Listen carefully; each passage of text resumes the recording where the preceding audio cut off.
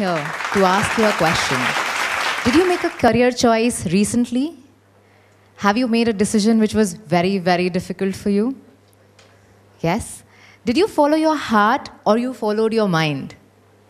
Raise your hands if you followed your heart. Raise your hand if you followed your mind.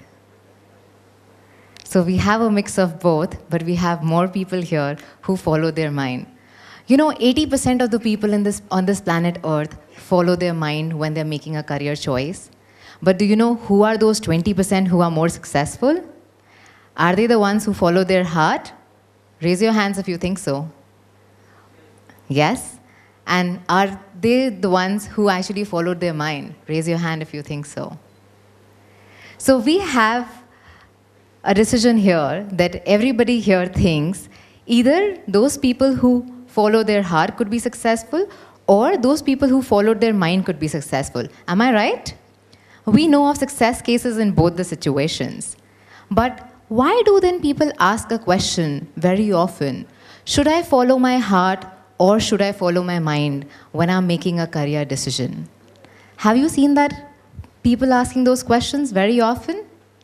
Yes. As an educator and a career counselor for last 10 years, I have been asked this question many number of times. Students come to me and ask me, Purvi, should I follow my heart when I'm making a career decision or should I follow my mind? And I tell them, in either case, you can be successful. But you need to know one simple rule, that if you follow your heart, you need to make sure that your mind follows your heart later. You need to make sure that your mind is convinced then that it has to support your heart to make you successful. And if you follow your mind, then you need to convince your heart to make you successful.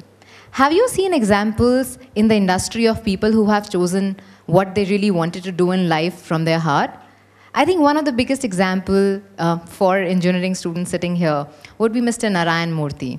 All of us know that he really started as an entrepreneur by borrowing funds, right? He didn't have access to resources, but he really wanted to follow his passion of becoming an entrepreneur. Did he become an entrepreneur? Yes. How did he do that? He borrowed money, he borrowed resources, he followed his heart. But do you think he would have been so successful if he didn't let his mind really work in sync with his heart? No, right? So whoever follows their heart has to make sure that they lead their mind to support and be in sync with heart to be successful in life. So we can have as many examples as you want of people who have followed their heart and become successful, and other people who have followed their mind and still become successful. And you know what? Today, you are living in an era where you do not have to be restricted by a career choice that you make after school or a career choice that you make after college. You can continue to make choices, you can continue to change careers as many times in your life, and it will be beneficial to you. Who says that? A very, very important research conducted by Harvard University says about 47% of the jobs that you see today will vanish in a few years. About 47% of those people who are working on those careers will have to find another career. So is it good or is it bad? Yes, it is good, because then those people will again get a choice and they would have to ask, should I now follow my heart or should I follow my mind? And at that point in time, they can again take a decision. Maybe last time they took a decision where they followed their mind. Maybe this time they can take a decision where they will follow their heart. What is easier in life, following heart or following mind? Yes, the important thing is making a decision in favor of your mind is easier because you can convince it by logic and say, this is the right direction. But it is always difficult to follow your heart first because it doesn't really look at logic. It looks at emotions. And it's very difficult to convince ourselves with emotions than by logic. So what do you really need to do? You need to remember as a student one important fact, that either you're selecting a career on the basis of your heart or you're selecting on the basis of your mind. You will get a choice one day where you will be resourceful enough and you will have the support of friends and family to have a decision made in favor of your heart. And that will be the day where you will cherish all those moments of your career before that, when you probably followed your mind, but you ensured that your heart was in sync with your mind and got you the results that you wanted to achieve. It got you to the person who became that person that day, who could be courageous enough to follow the heart.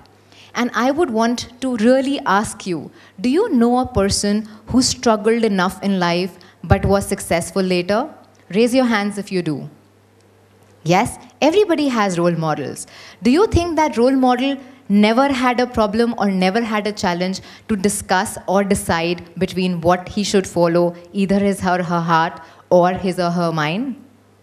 Yes, everybody does that. So you need to ask yourself, even if I'm in a position today where maybe because of resources, or maybe because of the environment, or maybe because of a lack of a support system around you to follow your passion and heart, if you're required to follow your mind, you will still give your 100% to it. You will still ensure that you will make your heart work in sync with your mind to be successful, to reach a place where when the opportunity knocks again, saying knock, knock, opportunity here, at that point in time, you can confidently stand and say, today I will follow my heart. And I know everybody around me will be in sync with me. My family, my friends, my support system, my nation, my globe, my earth, and my planet will all work in favor of me working towards my passion, what I really want to do in life from my heart, and then really take action to become significant in whatever you are doing.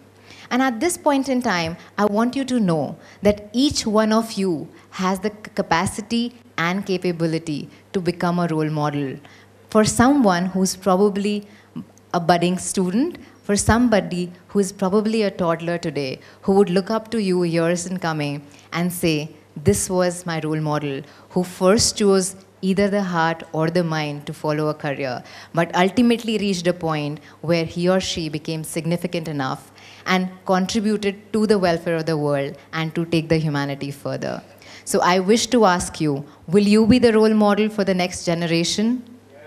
Yes, that's the spirit I want you to live with, and make sure whatever decision you take, it would be for your favor. It would be to ensure that the point that you really need to reach in life later would be the point where you can see yourself and say, I have achieved something significant. I have made a difference. I have left a legacy for this world, to really consider me as a role model. So I'm looking forward to see each one of you as a role model to the coming generation. And with that note, I say thank you.